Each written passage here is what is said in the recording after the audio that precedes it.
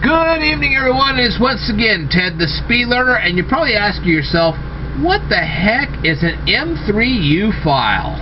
I'm going to tell you about that in a second. But first of all, I'm probably one of the only YouTube channels that you will see on the platform right now that doesn't go, oh, please, please, subscribe to my channel and make sure you hit the like button. You know why I'll never do that? Because even though it's nice when you guys do that, and I encourage you to subscribe to me, and I encourage you to hit the like button, it's not going to get my videos shared. Oh no. I know nobody's ever told you this, but it's true.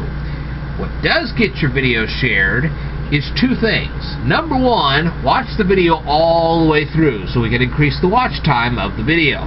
Okay? And number two, leave me some nice comments in the comments section below. Why do these things work? Because YouTube is trying to determine whether my videos keep you guys on their platform.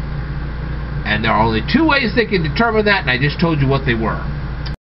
Alright, so let's go on here. I have published 5 Kindle books. If you're interested in any of them, leave me a comment in the comment section below, and I will send you a link to at least one of those books, so you can find the other 4 from that link.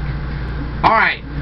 So what is an M3U file, and why do you need to know? Well, in a previous video I discussed the Moving Picture Experts group. Their file format had 3 layers. The third layer is called the Audio Layer 3. This is why you'll see the familiar MP3 file extension. But what if you see a file extension called an M3U? Well, let's discuss that.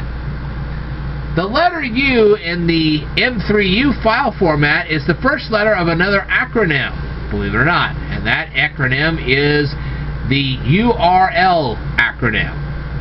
Well, what does that acronym stand for? Well, I'm going to present that in a future video. I actually talked about it once before, but I'm going to present it again.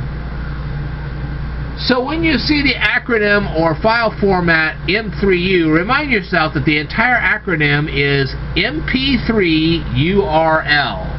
Now, if you guys are getting confused here, let me fix that right now.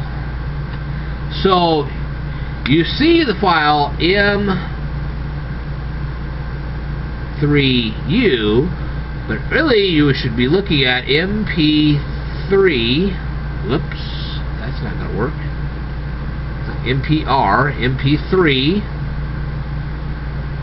Alright, and URL. So when you see this, you really should be seeing this. But this is too long, so that's why they condensed it. Alright. Now this file format represents a playlist file format. Okay, that'd be like a playlist of songs, or a playlist of music videos, or even a playlist of videos. Okay? So, what is the history of the M3U file format? Well, we have to know a couple of names. The first name is Justin Franke. I'll write his name down.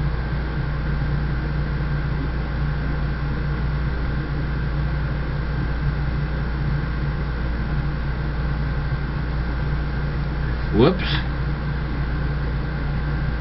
Again, I misspelled his name. Oh, I sure misspelled that too.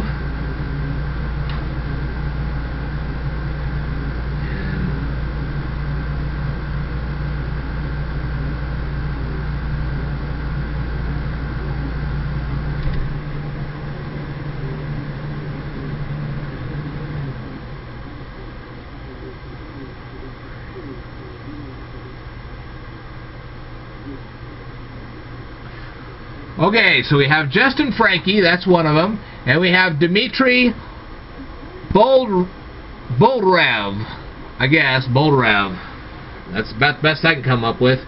If I'm wrong with these pronunciations, feel free to correct me. Alright, so these two gentlemen right here were working with a company called Nullsoft, and they helped create a computer application called Winamp. WINAMP. These files did not contain any audio or video media. Instead, what they contained, they had a list of URLs that showed a computer where audio and video files could be located.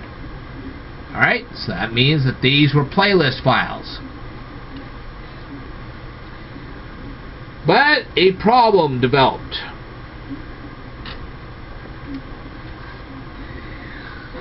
That's because these particular playlist files could not read Unicode characters. And I know I need to make a video about Unicode characters, but I'll make that in another day. So they had a problem telling computers where to go to find certain videos and audio files. Eventually this problem was corrected, and now M3U files are called M3U8. The number 8 is derived from the acronym UTF-8. And I'll explain UTF-8 in a future video. Alright, so I've got an article, a web article. There is a link to it in the description box of this video below. Feel free to read it, and you can learn more about the M3U file. Alright, I will tell you more in a future video, so I'd like for you to stay tuned.